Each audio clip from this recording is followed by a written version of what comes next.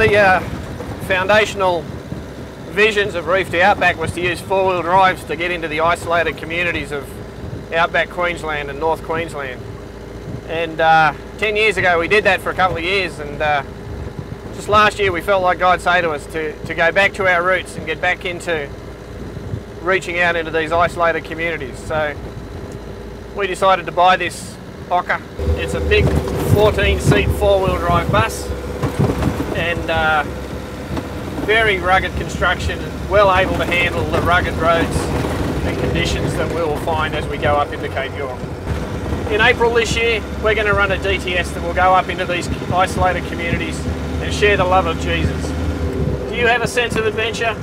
Do you want to get out in the bush? Do you want to share your love that you have with God with other people? Why not come and join a Reef to Outback DTS April this year? You won't be disappointed.